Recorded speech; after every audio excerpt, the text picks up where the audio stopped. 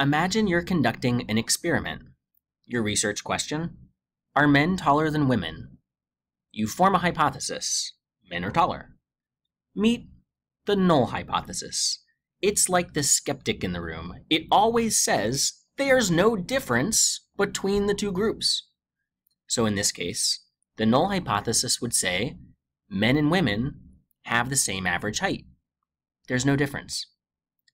How do you test your hypothesis and overcome the null hypothesis? You find some women and you calculate their average height. You find a group of men and you calculate their average height. And look, there's a 4-inch difference. Men are taller.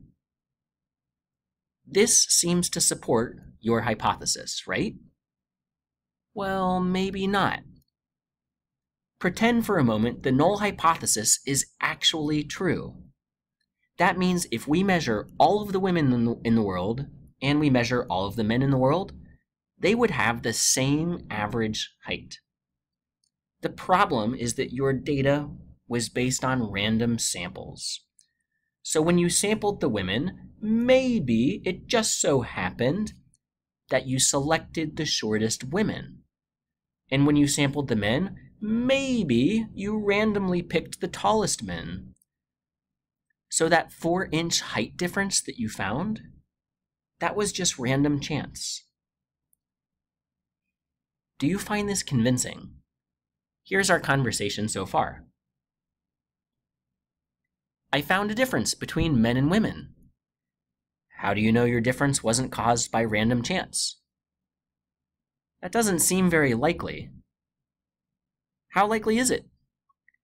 To answer that question, we need to perform a t-test. Let's repeat the same conversation, and this time we'll add the t-test, and this time you are talking to the null hypothesis. I found a difference between male and female heights. That's weird because there isn't actually a difference, says the null hypothesis. You reply, then why did I find one? Look, you just got lucky. If you repeat this experiment, you'll get totally different results. Your data is just an outlier. And you say, what's my data's p-value? The null hypothesis gets out its calculator and says, I'm getting 0.05 or 5%. That means if you performed this experiment 20 times in a row, you'd only get that 4-inch difference one time. I guess you're just really lucky. And you reply, that's highly improbable. P equals 0.05 is too low to accept. I reject the null hypothesis. To understand what just happened, let's see exactly how a t-test works. First, it assumes that the null hypothesis is true. Then we pretend that we repeat that same experiment many, many times. We ask the question, what are the odds that random chance would produce the 4-inch height difference you found between men and women? The answer to that question is the p-value. So what's a p-value? It's the probability that the measured difference, the 4 inches you found, would occur due to random chance alone if the null hypothesis were true. To understand this, let's see some examples of p-values. How often does your 4-inch difference occur? The p-value answers that question. Remember, we're assuming the null hypothesis is true. If p is 0.05, then that means your 4-inch height difference would only occur 5% of the time under the null hypothesis. In other words, the null hypothesis is saying, it's luck. There's no real difference. I'm not surprised because I expect that 4-inch difference to occur once every 20 repetitions of the experiment. That's not very convincing, is it? What if the p-value is 0.025? That means your 4-inch height difference would only occur 2.5% of the time if the null hypothesis is true. So the null hypothesis is saying you're really, really lucky. There's no real difference. I'm not surprised because I expect you'll see 4-inch differences once every 40 repetitions. And you can see where this is going. If the p-value is 0.01, then your 4-inch difference would only occur 1% of the time under the null hypothesis. That means it would only occur once every 100 repetitions. Can we say there's no real difference? And at some point, it's so extreme and the odds are so terrible that we have to reject the null hypothesis for being too outrageous. Let's summarize.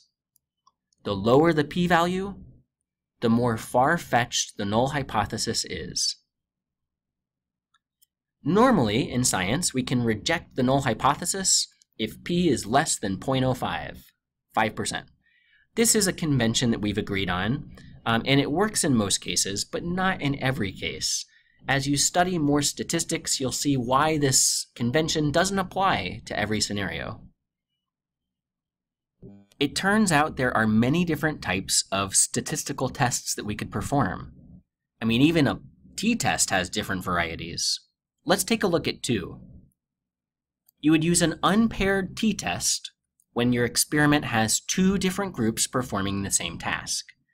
For example, maybe you're testing some new medicine, and there are two groups, a placebo group that doesn't receive medicine and a treatment group that does, and you compare their health outcomes.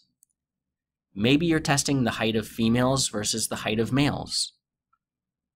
Maybe you're testing online shopping habits. One group is Americans and the other group is Europeans. In every case for these three experiments, there are two different groups being tested. On the other hand, maybe you need a paired t-test. That's what you would use if you tested the same group 2 different times. For example, maybe you were testing grip strength. You gave people the test before they had spinach, and then the same people tried again after they had eaten some spinach. The point is, it's the same group of people. Or perhaps you're testing quiz scores. People take notes on an iPad, they take a quiz. Then the same people take notes on paper, and they take the quiz again. As a final example, perhaps you're testing memory. A group performs a task with background music, and then the same group performs a task without background music, and you compare the results. Understanding which of these two is appropriate, that's an important thing for you to think about, and it's a nice thing to describe when you're writing up your report. Let's summarize what we've learned. A t-test assumes the null hypothesis to be true, then it evaluates whether that's a bad assumption using the p-value. The p-value tells us the probability that the two datasets would have differed due to random chance when we assume the null hypothesis to be true. If p is less than 0.05, you can reject the null hypothesis. This corresponds to what we call a 95% confidence interval. And finally, the t-test can be paired or unpaired, and whether you choose paired versus unpaired depends on the details of your experiment. This is an important thing to discuss in your report, and it's really nice to justify the particular t-test that you selected. Thanks for watching this video.